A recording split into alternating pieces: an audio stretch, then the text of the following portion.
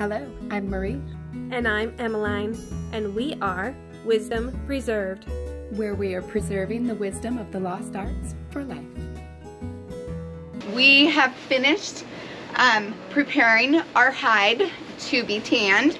The next step that we need to do is do our solution. So we need 4 gallons of water. Which we have these 2, or 2 gallons each. 2 gallons each, right? So let's go ahead and pour those, and you pour them in a plastic garbage can.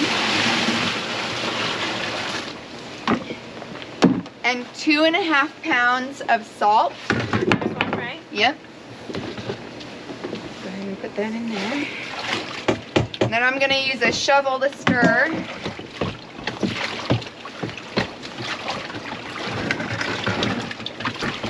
Now this is a big pelt, so we'll have to see if we end up having to make some more of this. Yeah. Primarily, the leather isn't very big, but it's just that it has such long hair. Yeah.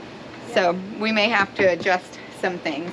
So the next thing we need to do is take our 1 gallon of water and mix it with 1 pound of alum.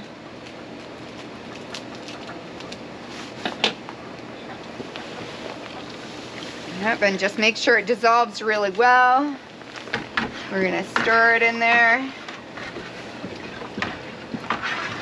And then we're going to slowly stir it in with the salt solution.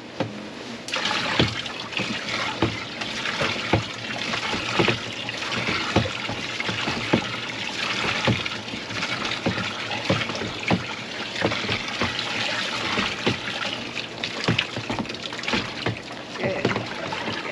There's actually a little bit of alum Kind of in the bottom. Yeah. Just a little We'll bit. just scrape it out. That's why I've got the shovel.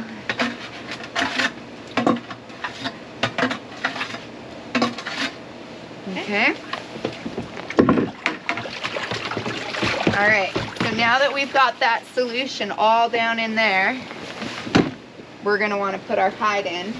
So we want the bulk of it. I'm going to put it hide side first. Yep. And you want to make sure that it's covered. If it's not, which might be the case with this big one, then like I said, we'll make some more and add it to it. And it'll sit. It'll sink in. Yeah. Well, and you kind of see it coming up. Yep. It's going to go further than we think. Yeah, I think so. But we'll go ahead and we'll get it nice and coated. And it's going to be in this solution for 4 days. After the 4 days, we'll take a peek at it. But for those 4 days, we'll just come out and regularly make sure that it's nicely covered, stir it around a little bit, get it more coated. when you're using your shovel, make sure that you're careful with it so that you don't puncture any holes in that hide. Right. Normally I wouldn't use a shovel to be moving the hide. More like a like a flatter surface. Right, area. Right. But for this case, this one has such a long hair that it's easy to do. Right. So.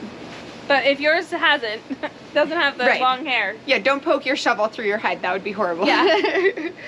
No, all right. Well, we'll see how it's going in a couple days. Thanks. Our hide is now done with the alum solution. We took it out, we washed it off, and we have now tacked it onto a board. Okay. It's nice and stretched. We're going to make the solution for tanning the hide. We're going to prepare the solution for tanning the hide now. We want to begin by zeroing out our scale for our bowl, which we are almost there. Obviously, I used this with it the last time. And we need to do 3.5 ounces of warm water. Almost there. Let's see, 3 ounces. 3.5. So this is such small amounts that it can be really easy to, I think I'm gonna go just a touch more. I was gonna say, you have to look straight from the on. angle, yeah. I'd go just a little more there too, yeah. Okay, just because we're being picky. Yeah, that's right. We want to have the right mixture for doing this. Right, no, it's so true. That way you can get the best product possible. I think so. Then we're doing the pure neat's foot oil. We'll do another 3.5 ounces. So that's going to bring it up to the 7-ounce mark. And this tends to want to spill, so nice that I have a bowl that's big enough to catch it. Especially since I'm trying to do small amounts. If I did large amounts, it would probably be no big deal. Okay, so that's up past the 7. I'm just going to let it kind of drip off. Scrape the edge. And the last ingredient for this is ammonia. And you want to do 1 ounce of that.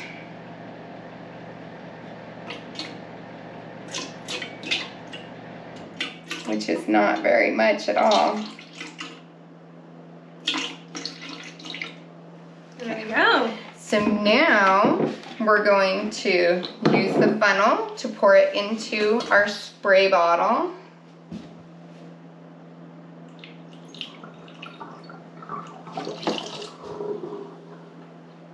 It gets just a little bit foamy from the ammonia. It's kind of interesting looking. And I try to get as much as I can in there because it's really not very much. And then we'll put the lid on it and shake it up.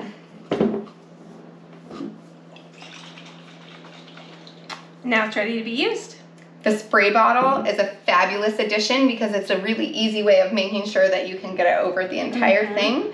We have also marked it for the halfway point because we're going to put half on, wait an hour, and then we'll put the other half on. And we've used this same proportion before, so we knew where the halfway point was. That's right. Already. We've got gloves that we're going to use just to protect our hands because we want to tan the hide, not our hands. Not our hands. We've got our solution all done, and we came out here to spray it on just to realize that it was too wet. Because of the extra amount of hair that this hide has, it took it a little bit longer to dry out enough to do this. You want it close to dry, but not all the way dry. If you do have any areas that seem like they're too dry to, you can add just a little bit of water to soften them up. So now that we are ready to do it, I'm gonna shake this up because it is a water and oil solution. And so since we made it beforehand, it's gonna need to be remixed. I've already marked on the bottle where the halfway point is because we wanna do half of it now and then the other half in another hour.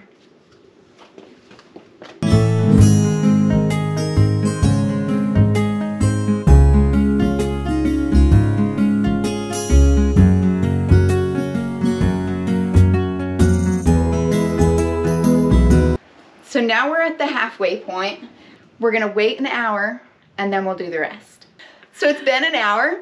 We're gonna go ahead and spray it again, rub it down, and then because of the amount of fiber on this, of wool, it's gonna take, probably about a week or more to dry sufficiently so that we can soften up the leather.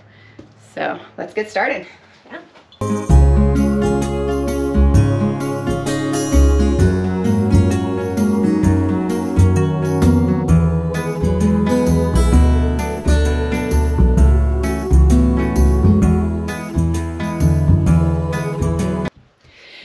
Now that we're done applying the oil to the hide, we're gonna go ahead and cover it with plastic. That'll allow it to dry, but not too quickly, and absorb the oil. So we'll be back when we're ready for the next point.